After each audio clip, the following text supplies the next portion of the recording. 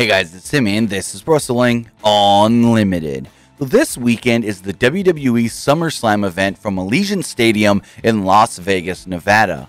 With that, almost a dozen matches, I think it's right around 10 matches, have been announced for the show. And we've got some betting odds on exactly who's favored to win right now going into SummerSlam this Saturday. So let's run it all down.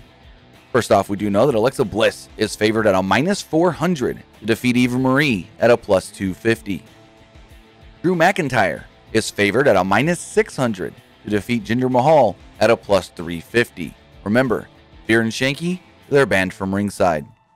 Edge is currently favored at a minus 300 to defeat Seth Rollins at a plus 200. As far as title matches go, with the Raw Tag Team Championships on the line, Randy Orton and Riddle are favored at a minus 200 to defeat the champions AJ Styles and Omos at a plus 150.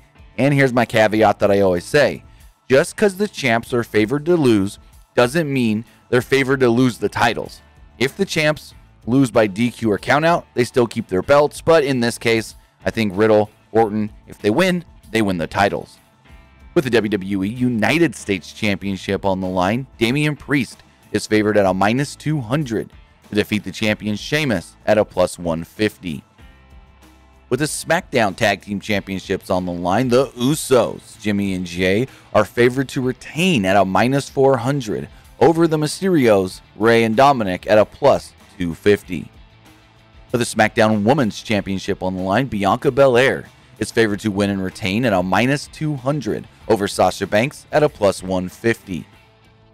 In a triple threat for the Raw Women's Championship, Nikki A.S.H. is actually favored at a minus 125 to win and retain over Charlotte Flair at a plus 150 and Rhea Ripley at a plus 250. With a WWE Championship on the line, Bobby Lashley is favored to win and retain at a minus 600 over Bill Goldberg at a plus 350.